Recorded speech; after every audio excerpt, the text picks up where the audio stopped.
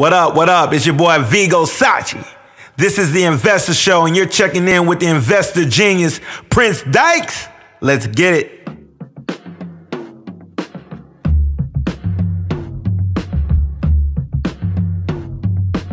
You're now tuned in to the Investor Show, where we teach simple wealth creation for the common investors. With investment advisor, award-winning author, international speaker, and founder of Royal Financial Investment Group, Prince Dykes. Once again, guys, this is the Investor Show. As always, this is your host, Prince Dykes, coming to you guys live all the way from the beautiful city of Honolulu, Hawaii. But anyway, guys, as you guys can already see in the description box, this is going to be a very good podcast as I tell you why I don't purchase IPOs. But I want to send a great thank you to everybody that purchased my books, Wesley Learns to Invest and Wesley Learns to Buy Credit. And I hope you guys had a nice and beautiful and enjoyable July 4th here. If you're here in America, around the world, I don't know what you guys do on July 4th, but here in America, it's our Independence Day. We just celebrated Independence Day. Hey guys, if you are just hearing the podcast, don't forget to follow us on YouTube, Facebook, Twitter, Instagram, all the other great stuff. But anyway, guys, as always, I don't have a lot of time, and I definitely know you guys don't have a lot of time, so we're going to jump straight into it. You're now tuned in to the Investor Show.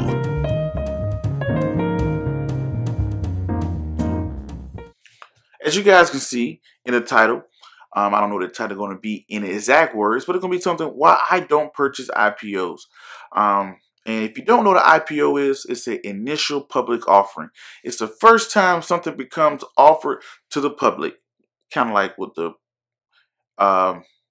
it's kind of like what the word breaks down to. IPO, right? Initial public offering. This is the first time something's been offered to the public. It's a way for a company. What's so big about them? It's a way for a company to take money from the public, and it's a way for the public to be able to invest into a company. Oftentimes, they become very popular because, for example, when Facebook came to the market for the first time, everybody had the ability to be able to invest into one of their favorite brands, their favorite companies. I know as a recent we had Blue Apron that just did a IPO. I'm trying to think of the most recent big IPO.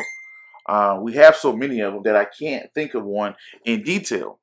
But the reason is I make this video is that I see IPOs come across all the time, and IPOs become very hot.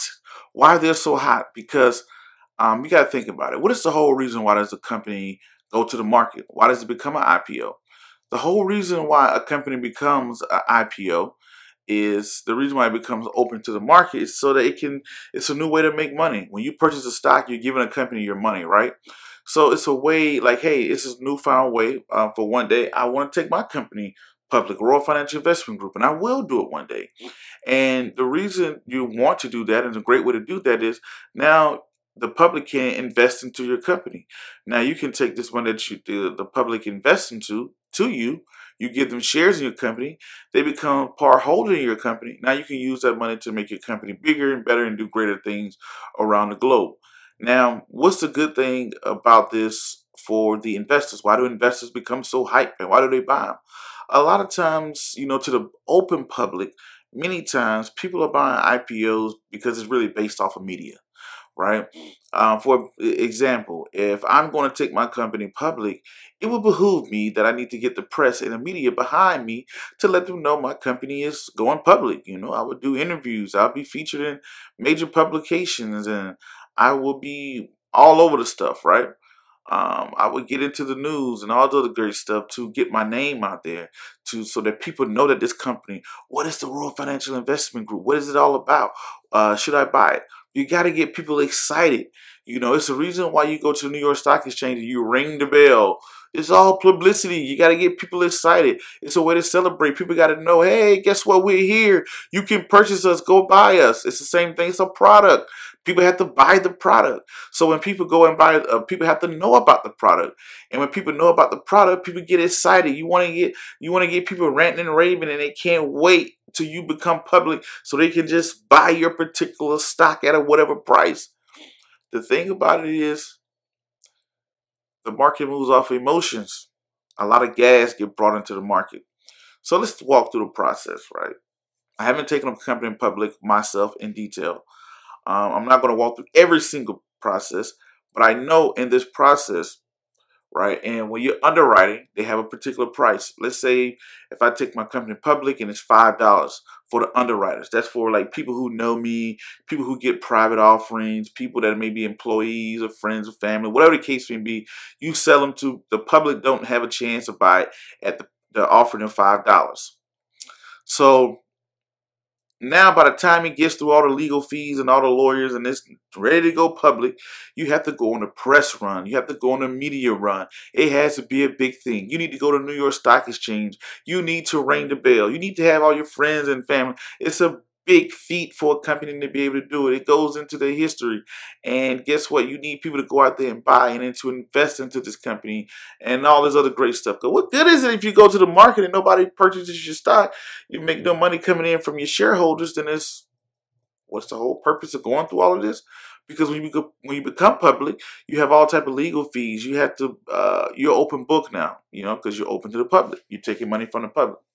Now the thing is, by the time the stock hits the market, by the time an everyday person like you and I can go out here and log on to your brokerage account and purchase a stock, the underwriting, it probably was done at $5. By the time it gets to the market, it probably be $10 or something like that.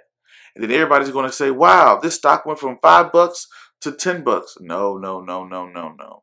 As it went through all its private offerings, it probably started at 5 and it probably went to 6 to 7 to 8. By the time the bell rings and it goes in there to an everyday person can buy it, it probably is getting gassed up to $9. And it's a hot commodity. You're seeing the volume run through the roof because all the press and the media, and they're going to say, wow, look at this stock. It jumps up 100% in one day. And everybody's going to gasp and say, oh, man, I could have got that stock for $5. It came in at $5. No, no, no, no. Yeah, it was. By the time it hit the market, it was not $5. By the time it hit the market, it probably was at $8.50. And then it probably ran up to $9 during the trading of the day.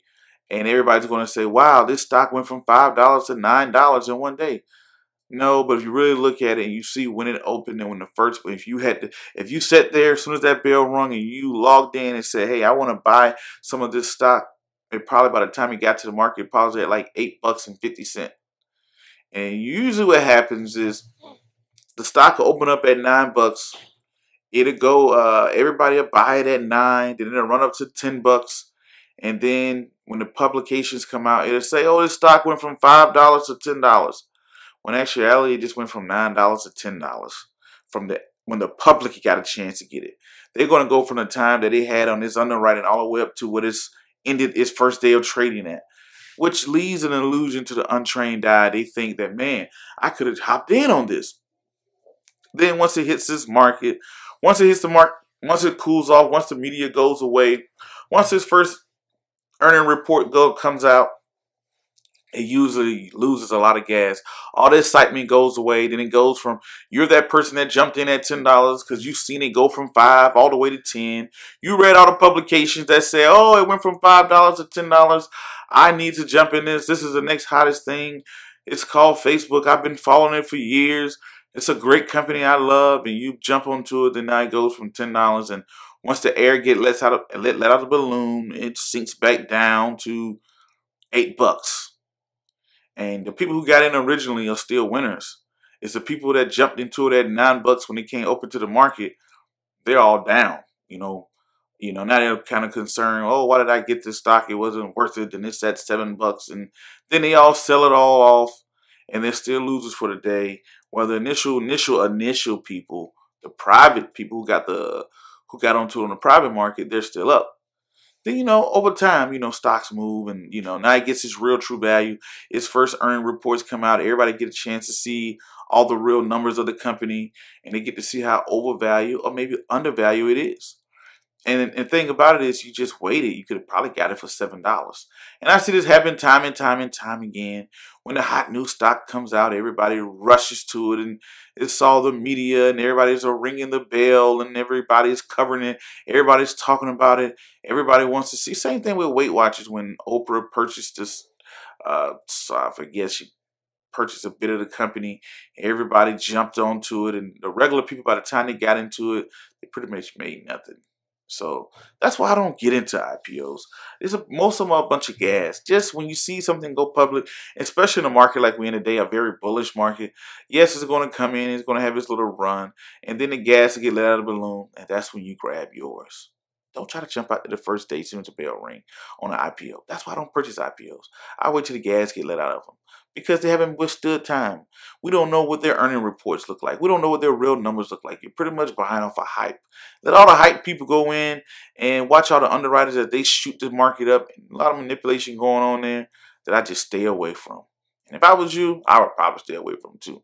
But I'm not advising you on anything. I'm just giving you my opinion. That's what I think. That's my take on it. That's why I stay away from IPOs. But anyway, guys, that's it. That's all I have on. That's it for this week's podcast. If you guys got any questions, you guys want to write me, you guys know how to contact me, right? Hit me up in the description box. Ask Prince, AskPrince at royalfinancials.com, and I will answer your emails live on air. If you haven't, go and check out the YouTube channel, the Facebook, the Twitter, the Instagram, all of the great stuff. Follow me on Facebook, all of the good stuff like that. And I want to say thank you guys for the tremendous support.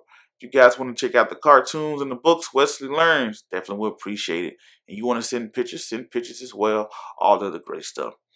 But guys, I don't want to waste you guys a lot of time. I love coming in and talking to you guys each and every week. Thank you for making the podcast for what it is. And it's growing and growing across the globe. But until the next video podcast, whatever you see me do goofy, peace, be safe. I'm out. Thank you. Thanks for listening to the Simple Investor Radio Show with author and investment advisor, Prince Dykes.